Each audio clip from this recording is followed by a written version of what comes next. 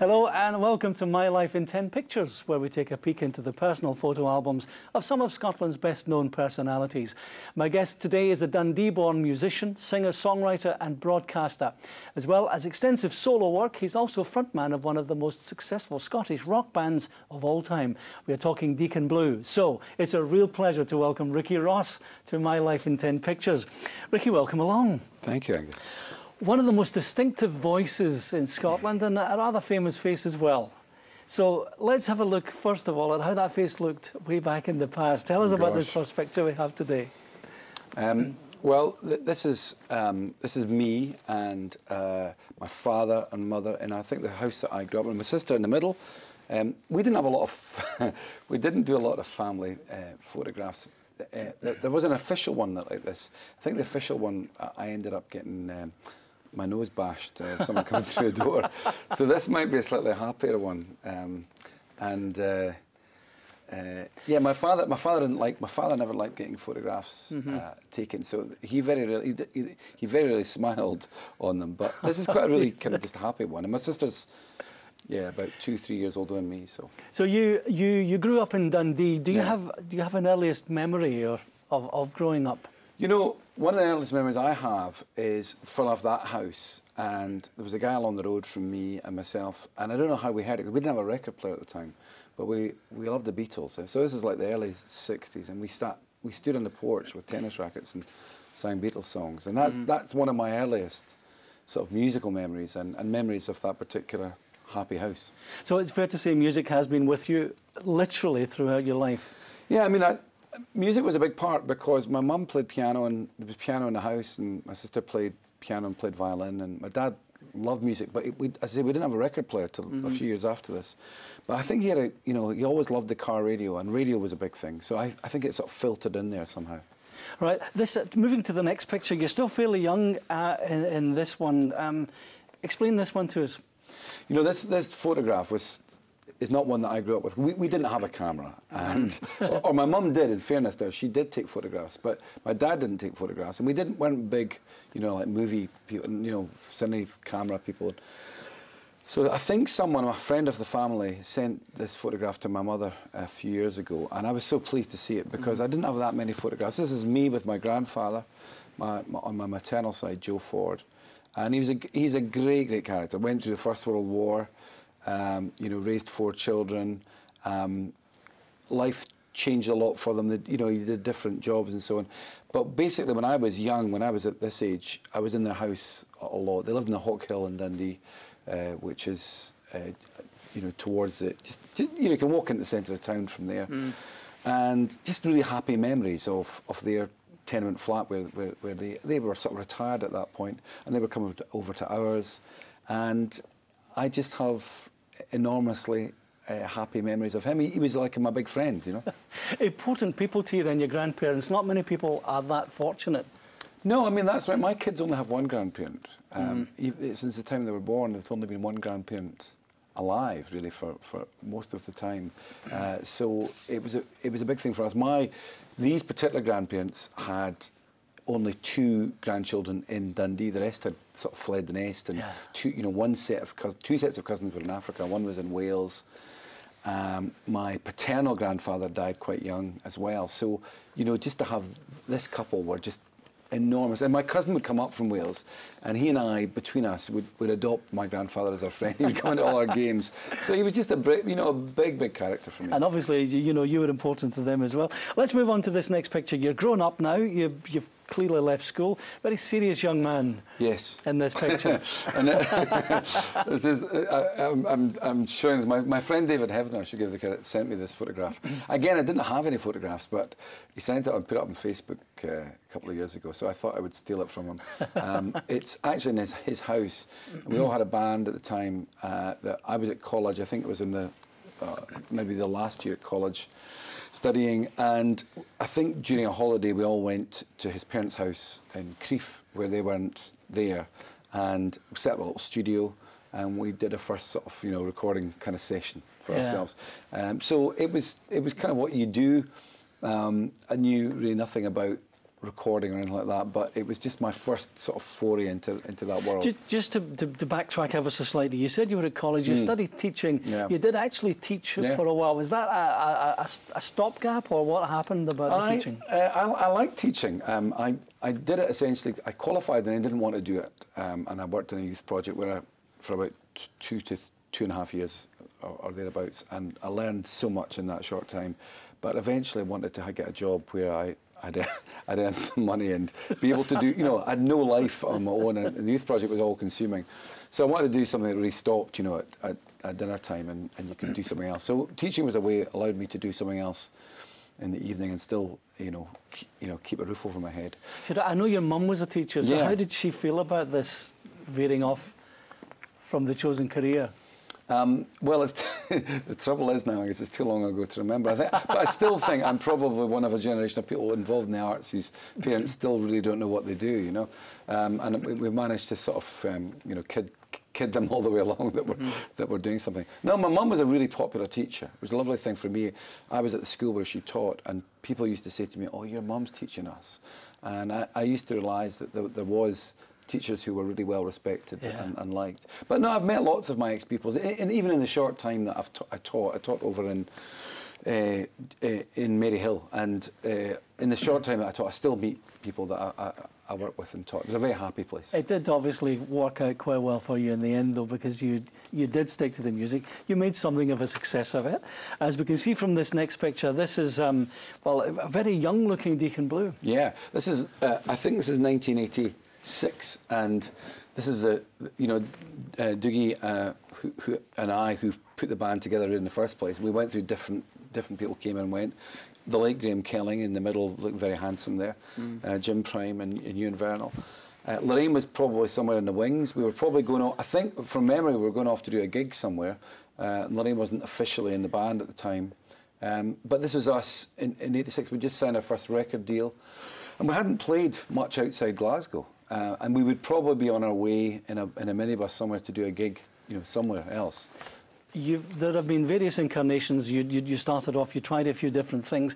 Was this the band you were aiming for? Was this what you were, the ultimate dream? When they came together, when this band came together, that's how Deacon Blue, really sounded like they do. It was that combination of people, and that's what all good.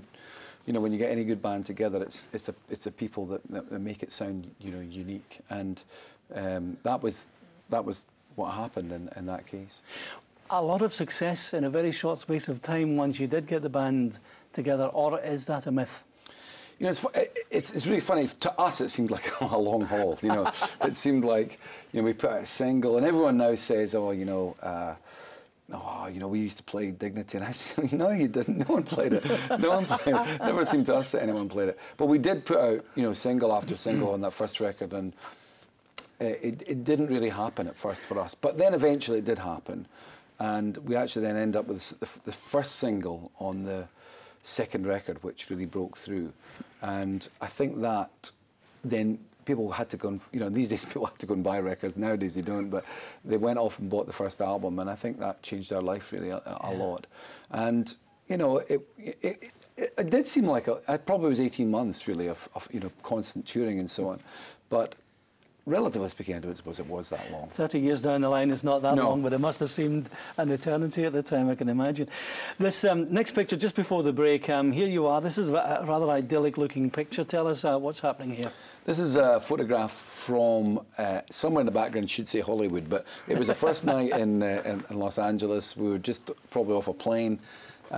We went over in 1988 to record some tracks for our second album. The recording session didn't work out. I mean, the big regret I have is it was recorded in the studio, and that I now realise I should have, made more notes or taken more photographs inside the studio. Sunset Sound, which is a very, very famous place. But the kind of upside of it was that we kind of had a great time in California. We had friends that stayed further north, were getting married.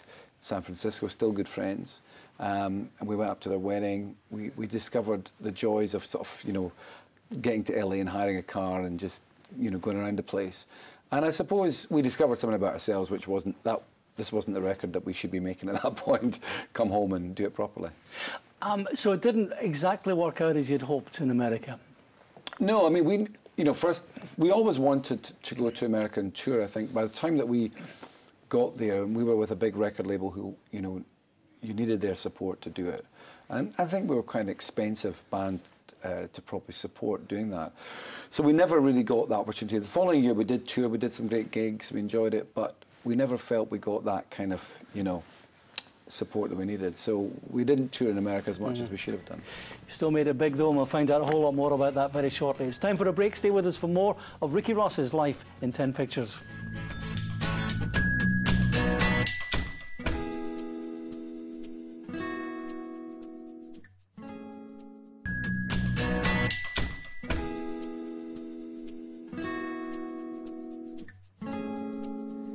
Hello again, welcome back to My Life in 10 Pictures with my guest today, writer and performer Ricky Ross. Ricky, let's take a look at your next picture. This, I gather, is something of a hero of yours, and we're talking about the chap on the left. Yeah, not the one in the middle. Troublemaker, that one. The one in the middle is a great Billy Sloan, who's been a great friend to us over the years.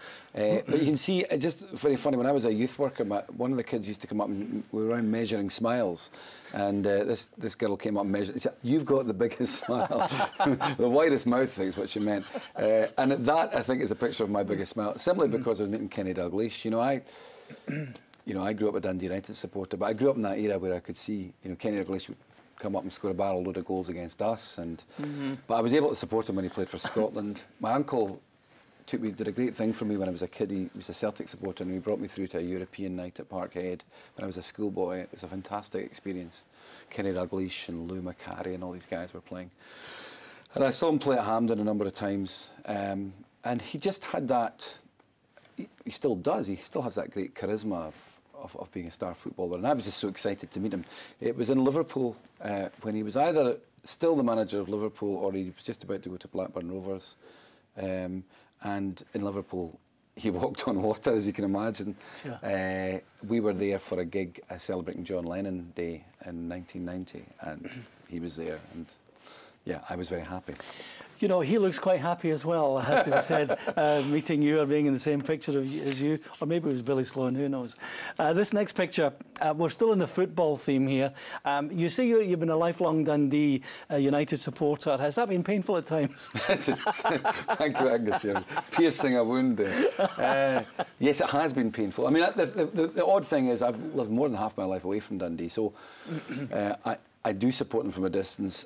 I started taking my son just because I wanted to take him to football. I didn't really want to inflict it on him, but he's taken it up with a vengeance, and he knows what's coming. It's going to be a division down. Mind you, you are actually celebrating in this picture, so that this is not. Well, this is hugely significant. I mean, it's not just about winning the cup. This is 1994. Dundee United finally won the cup. The night before, Deacon Blue had played what we thought would be our last ever gig on earth. As a friend of mine who's a chaplain in the Barras area, and he said to me, "I was there when you died and went to heaven." He was at the Barlands. So the night before was Deacon Blue's last show. But more probably significantly for me was the night of the semi-final replay of the Cup. I was to go to Hampden, and I got a call. My father was actually in the Royal Victoria Hospital, which is just beside Hampden. I was going to go and see him because he loved listening to football on the radio, but he wasn't very well at that time. I was going to set up his radio so he could listen and then go at the game. Got a call to say my father had gone downhill very quickly. In fact, had died. So, you know, it was very poignant for me. I'd been in a lot of cup finals with my dad. Sometimes it was so exciting. I thought he was going to have another heart attack. You know, it was one of these things. And so going to this final, where we finally won in the most ludicrous kind of way, because we didn't really have a great team, and it was a kind of bizarre goal, which I managed to miss being in the pie queue after half-time. So all the things were wrong. Nevertheless, we won. I knew someone who knew Davy Bowman, obviously, and I said, "Get Bo over here." I knew Bo a little bit, and Davy came over, and I just jumped off onto the pitch and hugged him. The next thing, we were surrounded by Glasgow's finest, who told us we were the problem. But as I said, I think I said to them at the time, "Look, I've been here so many times, losing no court in the land will convict me. They'll see the merit in what I'm doing." You can just imagine the headlines if they had arrested you. So a big year then, obviously. That was a major year in your life, that. 94 was, I mean, I think we were about to move house. My father had died, which was a big thing. The band was to to split up and weren't going to get back together. We didn't think we'd get back together at all. As it happened, we did 5 years later. And then we had my youngest daughter was expected, and she came along in the November. So yeah, a lot of things happened in that year. Busy diary that year, by the sound of it. Your daughter, in fact, is in this next picture. This is one of those. It's a cracking picture, beautiful setting, and a great family. What's happening? This is the Cobbler, which I'd never been up before, and actually I haven't since. Finally decided to do it. My family are now scattered. Well, at that point, they weren't scattered too far, but they were about to be. My eldest daughter, who's in the middle of the picture with the check jacket on, currently, she lives in San Francisco pretty well permanently, so she's not often there.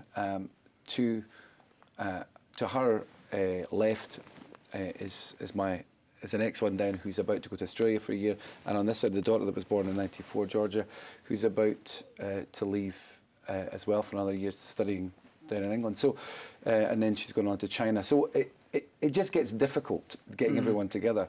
And then my son, who's actually really my height now, but you know, to me the happiest. This would be my happiest. Also, my wife's there as well, and just us all together and going up the most beautiful part of Scotland. You know, one of these beautiful days. Scotland, people often complain about the weather, but the great thing is you get a day like that, and you just enjoy what you have. It's a magical place, and you get your family together and you do something like that, and these are the days that you treasure. Yeah, I mean, you've reached some pinnacles in your life, but you look quite contented there. I think it's fantastic. It's actually really difficult to get everyone together, and so we worked very hard. Recently, Caitlin, my oldest girl, came over with her boyfriend, and we just made a big effort to all be in Fife on the East Neuk just together for the weekend. So, yeah, these are the things that make you really happy. To the next picture, then, we've discussed the musicianship, the performing, the singing, the writing, collaborating, but this is the other string to your bow, the broadcasting thing, which you're getting very heavily into now. Significance in this? Well, you can see how happy I am. Yep. I do a show called Another Country, which has been, you know, on the radio now for about 8 years. It's a country-based programme. We kind of like make it up as we go along. I say we, my producer Richard Murdoch and myself, have just great fun. We both met each other and we asked each other, did you know anything about country music? We both said no. And we sort of kind of been given the show on that basis, and because we kind of are finding out as well. And we do love it, we genuinely love it, but we don't know that much about it. So for us, it's an adventure as well. And then the greatest thing for me, probably, although you get to interview really interesting artists and you hear great stories, it's still that thing of, for me, the joy is putting on a record and saying, listen to this, because that's what I did. I used to do all the time in my own bedroom, and you know, and my pals said, listen to this. And all you wanted when you bought a new record, when you'd fallen in love with it, was to get some people in your room, listen to this, it's great. So that was that's all that I've ever wanted to do. So you can see how happy I am. And that's me playing old vinyl as well, which makes me, so we still play a lot of vinyl on the radio, which makes me very happy. It's great to share the experience, and this seems to be something you're building on as well, because you're doing more and more broadcasting. We hear you know, Celtic Connections and stuff. Well, until they kind of throw... Till I get fun out. No one's done that yet. But yeah, you know, having a regular show and you know, meeting some amazing people, it's a real joy. So if no one complains, I'll stay. I'll try to keep doing it. Okay, to our last picture then for today. The time has just kind of flown by. It really has. It's a picture, a very recent picture, in fact, of Deacon Blue. Is this where we're at now? Yeah, I'm not entirely sure. I think it might be the Hydro just across the road, but you know, we played a couple of years back. I'm not sure. It's certainly the end of a show. It's the end of a tour, and it's the current lineup of Deacon Blue. Lorraine, obviously, Jim, myself and Dougie, and then Lewis, Gordon and Gregor Philp. And Gregor has been such a huge addition. Obviously came in to play guitar after Graham died, and he's just, you know, all of us have just found a new kind of happy, you know, real joy, I would say, in playing live, finding out that the audience are still there for the songs, making new music. We've made, you know, 3 albums. About to release a 3rd album in about 4 years. So that for us has been, you know, very creative, and being creative makes you happy. And I just think, even in that photographs, you can just see, you know, that's the end of a tour show. And there's a journey that happens. You go on stage, you know, people not sure what they're going to get sometimes, and then you get to the end, and there's this lovely moment for about 2 or 3 minutes at the end where you just feel there's no real gap between you and the audience, and you're all in that room together, and you all matter. And that's that point, and that's what makes performance really great for me. Like the radio experience, the metaphorically touching your audience. Yeah. I know exactly what you mean. Where do we go from here? What's next? Well, we'll do more of this. I mean, this is, you know, we've sort of, you know, one propels the other. We go off on tour and we kind of think, that was really good, let's go to the studio, you know, and bring some of that creativity there. So the new album, Believers, comes out this September, and we go off on tour in November. And we don't really think much beyond that. You know, I'd like to think we get to the end of that and go, that was great, will we do it again? But we're all getting to an age where you never know what's around the corner. So I think we're just enjoying every kind of moment and stopping. You know, there's a moment in every show now I just take time just to look up and think, this is okay, you know, this is great. That'll do nicely. That's a nice position to be in. Ricky, thanks indeed for coming in. Angus, thank you so Today, much. join us again very soon as we look at another Life in 10 Pictures.